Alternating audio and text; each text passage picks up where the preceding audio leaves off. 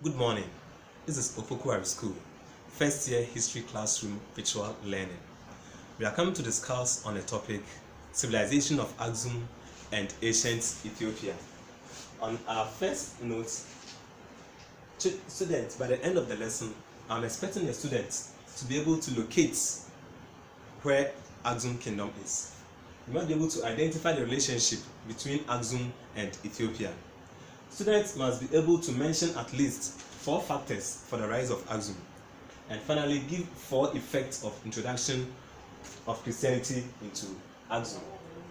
Let us first look at civilization. But we are talking about civilization of Aksum and ancient Ethiopia. Let's try to tell what civilization is. Yes, we discussed civilization of Egypt when we were in school. Briefly, civilization is the attainment of high level of development of people's culture, which includes their art of writing, public work, and others. We are talking about civilization. Every group of people or every individual has a culture that they practice. Having developed on the culture that you are practicing, having gone higher is what we are calling civilization. Therefore, it tells the Aksum people were there. They have their culture and they developed on their culture they are practicing. That is what we are going to look at, and look at that of ancient Ethiopia. We continue by let us locate where Aksum is. Aksum was located by the highlands of Abyssinia, as the former name of Ethiopia, near the Red Sea. That's where Aksum can be found. The highlands of Ethiopia, the highlands of Abyssinia, the former name for Ethiopia. The kingdom of Aksum was located at the East Meroe, and it emerged in the 4th century. The Aksum town itself, we are saying, can be found in Abyssinia. That's the former name of Ethiopia, near the Red Sea. We are talking about their kingdom, where they rule from. It also can be found at the Meroe. And the Aksum kingdom, the Aksum state, the Aksum kingdom emerged in the 4th century BC. And it occupied the area extending from the present-day Eritrea and northern part of Ethiopia. So currently, where can we locate Aksum? We are saying Aksum can be located at the present-day Eritrea and northern part of Ethiopia. That is where Aksum is today. And it emerged in the 4th century BC. We are continuing with the Aksumites. We are talking about their civilization. And civilization is the higher development of culture. And we are saying Aksumites borrowed a great deal of civilization from foreign sources. So all the culture that they developed on it was not what they are doing that they developed, but the one they brought, what they went to learn from others to come in. And they succeeded by involving civilization from Aksum. What was African, that was African in character. So bringing in foreign culture, they didn't do away with their local culture, with their African culture, but they added it. They were able to merge both and maintain the African culture, which is the Aksum one. Aksum was the ancestor of Ethiopia, and for that matter, the word Aksum and Ethiopia are going to use interchangeably. What are you saying? You are saying that ancestors of Ethiopia are the Aksumites. Aksum was the ancestor of Ethiopia, and therefore we are going to. So where we mention Ethiopia in the course of our discussion, we mean Aksum. Where maybe we mention Aksum, we mean Ethiopia, because the relationship among our objectives is we must know the relationship between Aksum and Ethiopia, and we are saying that Aksum was the ancestor of Ethiopia, and therefore Aksum and ancestor will be used interchangeably. Let's continue. Let's now look at the factors for the rise of Aksum. The factors for the rise of Aksum. The first factor is the emergence of the Yemen immigrants. These Yemen immigrants were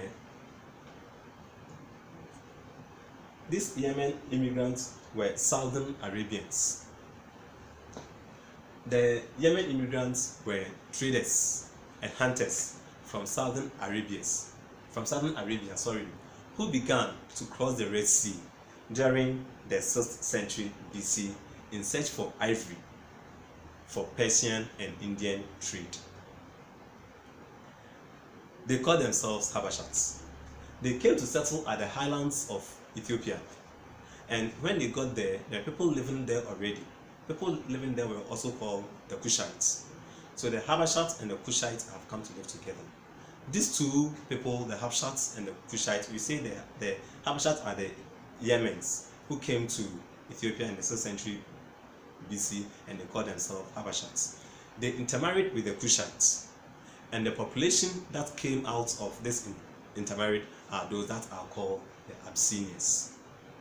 The Abyssinians laid the foundation for the rise of Axum during their period. The next one talk about the able leadership.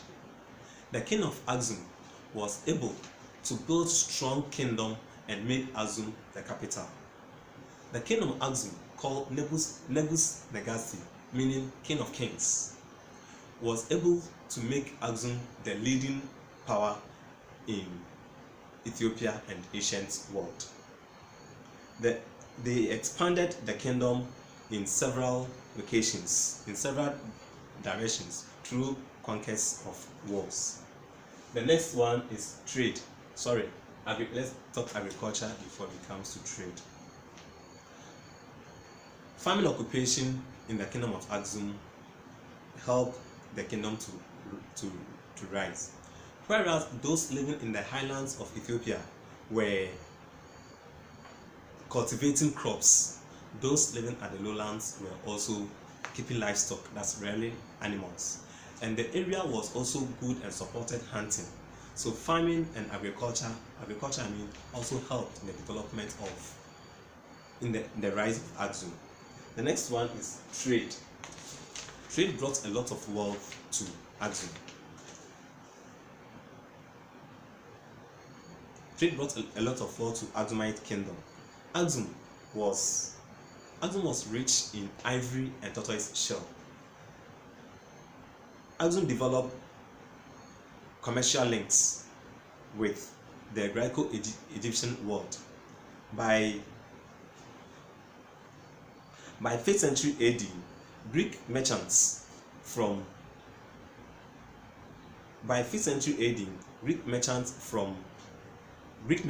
had already settled at the horns of Africa because of trade. The next one is strong military.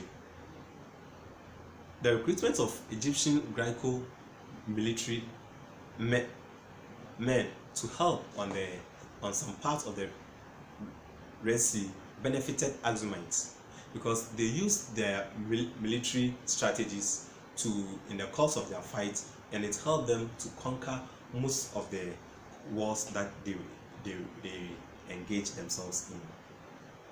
Now, geographical location of Axum. Axum was located on the important trade routes from the port of Adulis to the interior, which served as the location center for ivory from the hinterland. Axum, where Axum was a center, where ivory was got in the hinterland, and it is brought over there. Where it is close that those coming from Port Adulis, when they alight, when they get there, there is where everybody is able to bring materials from hinterland and from the interior part of Ethiopia to come and sell there. Even those outside Ethiopia also, it makes the trade, it makes people coming there, and then trade also grew for it to go well. Let us now look at how Christianity came into Axum. That is the introduction of Christianity into Axum. Christianity was introduced into Axum by a young Syrian Christians called Frumatius and his brother Audacious, who were involved in a shipwreck and found themselves on the Ethiopian coast. These two brothers later found themselves in the courts of Axum during the reign of King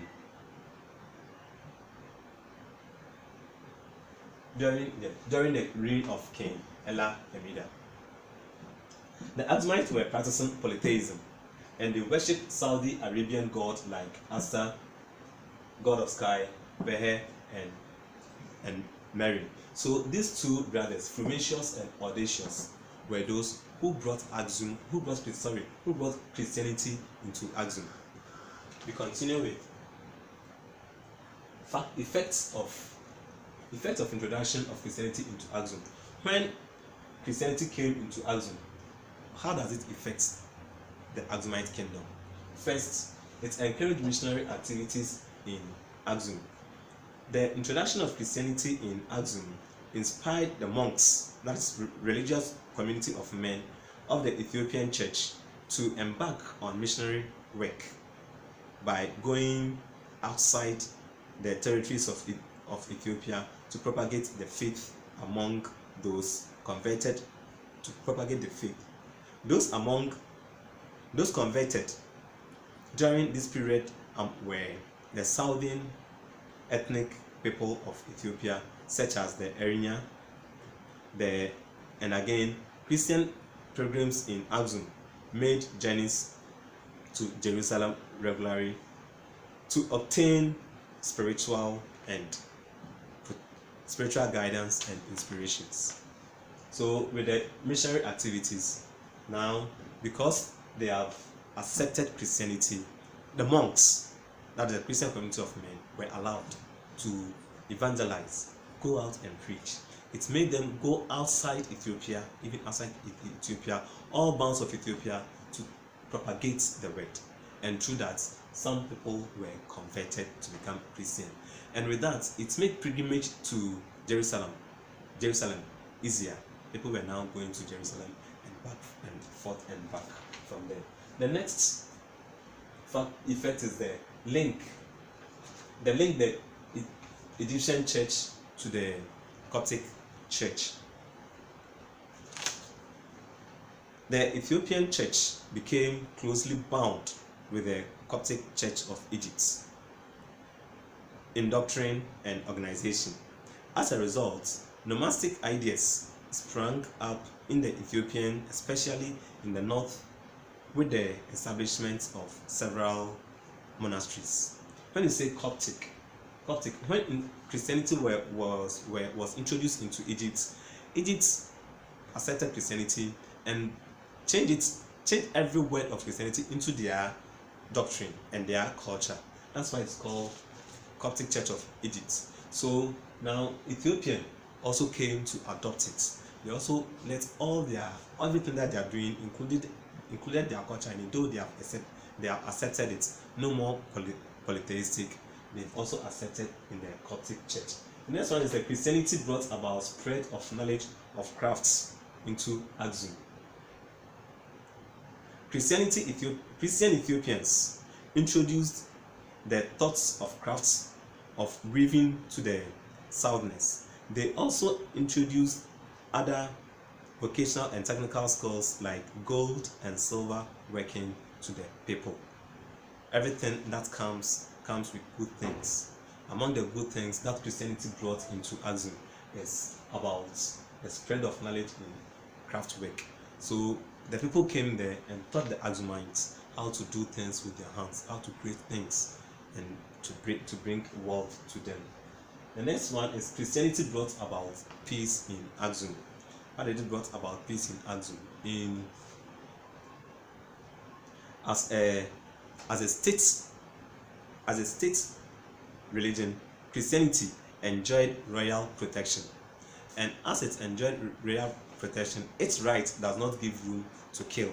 So people who were being killed for sacrifice and other things were all stopped, and there were understanding between them.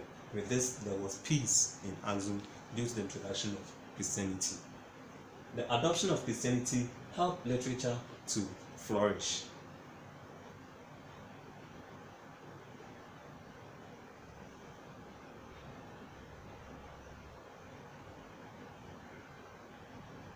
The Bible and other Christian texts were translated into G's language. Example, King Xerxes' war with the northern and southern parts of Axum and the Nilotic Sudan were all written in Ge'ez. Another literary work was the Kedra Nagasti. The king was believed to be descendant of King Solomon and Queen of Sheba. According to Ethiopian tradition and what they wrote, they said Queen of Sheba was an Ethiopian ruler. So with the introduction of literature into Axum, they were able to write. They start writing things over them. The Bible was translated into their language, which is the Ge'ez. They were able to trace back and write down their ancestors, which is Solomon and Queen of Sheba. The use of military methods. Christian missionaries joined hands with the then Ethiopian kings to spread the faith through military means. The result was that Bulama to the south was conquered and imported into Ethiopia. So they used military tactics in the spread of Christianity, and through that they were able to convert some people, capture some people, conquer some people, and then bring them into Ethiopia due to Christianity.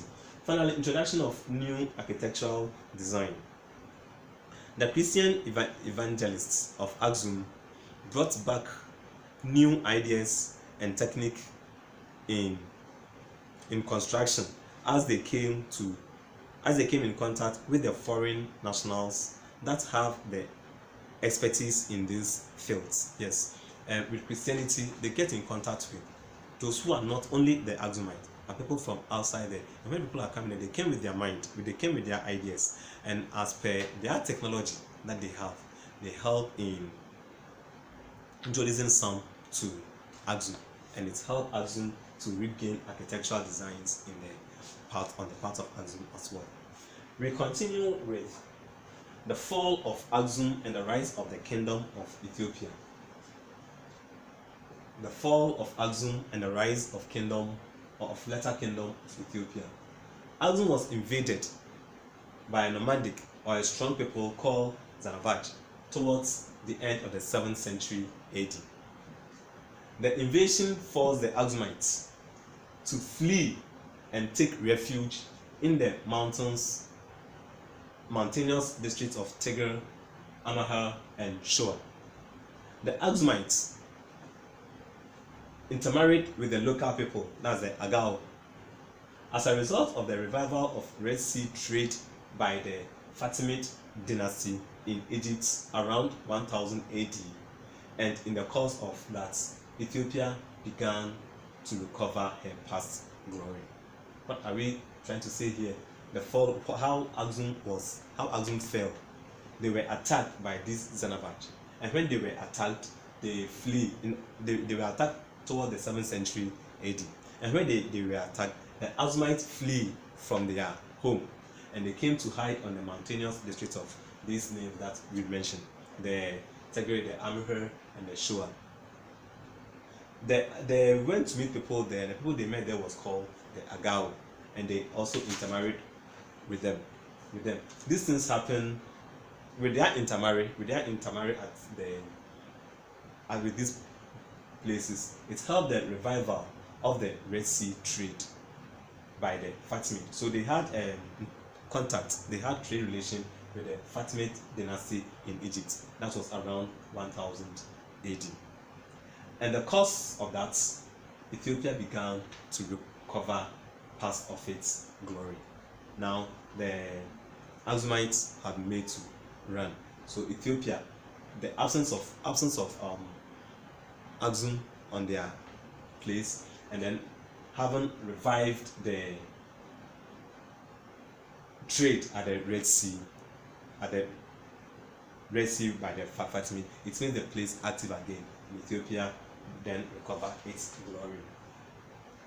Let's also look at the problems that face the Solomonic dynasty. When we say the Solomonic dynasty, whom are we referring to? We learned that Axumites in their literature said their ancestor was Solomon and King of Sheba. So their kingdom was known as the Solomonic dynasty. So we are talking about the Axumites.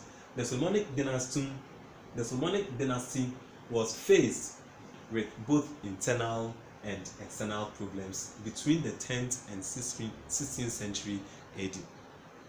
So there was problem there, and the problem was between this period, 10th and the 16th century AD. First was the attempt to convert the pagan Agao population into Christianity.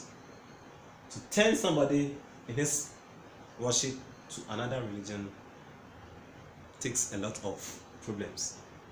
With this effect, there were a lot of warfare between the Axumites and the Agao, and with this, it's the first problem that they encountered. Attack on Solomonic dynasty by the Falasha Jews. Around the 10th century AD, a group of Agao called Falasha Jews unexpectedly attacked and overthrew the Solomonic dynasty. The Falasha were the community that had been converted to Judaism, and they used the Old Testament, that is the Jewish Bible, and the Apocrypha. Apocrypha are some books that has been rejected by some books in the Old Testament that has not been regarded or has not been authorized as their scripture.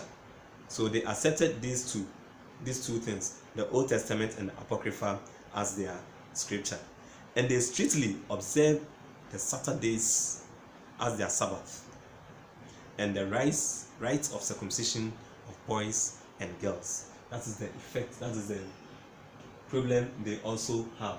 The Falasha Jews attacked the Axumites, the Solomonic dynasty. The Falasha Jews attacked the Solomonic dynasty, and these Falasha Jews were using the Old Testament, the Bible, and the Apocrypha. The Apocrypha were some books which are known as not authorized by their leaders, and then they were using them in whatever they're doing. And example of the kings who reigned this thing happened was after King Yakuma Amalek tried to convert Agao to Christianity. The next one is the Zagwe dynasty. The Zagwe dynasty took over the administration of the kingdom from the Falasha Jews because of their bad rule, and established their capital at Adifa. The internal trouble forced the Solomonic dynasty to take the refuge in Shoa and Axum, and Axum ceased to be the political capital. In the second half of the 3rd century, the Solomonic dynasty regained political control over Ethiopia by seizing power once again from the Zagwe. This was after King Yakuma Amalek tried to convert Agao to Christianity. So we learned that Axum has been taken over by the Falasha, and the Falasha Jews were ruling over there. Because of their bad rule, the Zagwe people were able to overtake them, and when the Zagwe people overtook them, it gives room also for the Axumites to again come back and then overtake their land. And we are saying that it's saying that this thing happened when they tried to convert some of the Agao to Christianity, and it happened after King Yakuma Amalek tried to convert Agao to Christianity. The next one of the external problems that were created were by the Muslims. As the weak kingdom of Ethiopia struggled to establish its control over the Agao, Islam began to enter Ethiopia during this period. By the 13th century, Islam had already been accepted in the areas like Somali coasts, Ifats, and others, and the most powerful of the Muslim kingdom was Ifats in the Eastern Shoa. Because of various internal struggling, internal fighting with others, it made the Axum kingdom, the Solomonic dynasty, weak. And once it's weak, it also gives room for another people, that is the Muslim, to enter. So with this, it gives room for Muslims to come in, and when they came in, Islamic teaching was also accepted in the Solomonic dynasty. We continue with the fall of ancient Ethiopian kingdom. What causes the fall of the ancient Ethiopian kingdom? Ethiopia was not a centralized state. Because it was not centralized, they were not able to mobilize and get things together, to think together, move together. Everybody does his thing separately, and with this, it doesn't call for unity, and there's no strength when there's no unity. The next one is infighting. Among them, among the Ethiopians, one group will be fighting with another internally. Having fighting with another, there will be no peace, and we will not be able to build a strong kingdom. The next one is the attack by the Muslims. Yes, when Muslims came in, because we are not centralized, because we are not united, we are fighting among ourselves. The Muslims were able to attack them and defeat them. So the Solomonic dynasty was defeated, and so ancient Ethiopia was defeated, and then Muslims came to take in complete independence. The vassal states that were conquered during their war of expansion, all these states were allowed to rule themselves. They did not all brought together to rule, to be organized on what to do or something of the sort. And since vassal states are allowed to rule themselves, there's no central point where control comes from. Everybody does his things, and with this, it cannot be called as a kingdom where everybody does things separately. And from the discussions that we have done, and I've added notes on the page that you can read through from as I was reading for you. Let's try to answer these two questions. One, what factors led to the rise of the early kingdom of Aksum? Two, how did Christianity affect Aksum during the 4th century BC? I hope we have had a good discussion, and I pray that you try your hands on these questions, and wherever you have question, you need explanation, let us find a way to meet, and then we will try to explain further for you. Let us all again try to obey the protocols, protocols concerning the spread, control the spread of coronavirus, that we all stay safe and meet again. Thank you.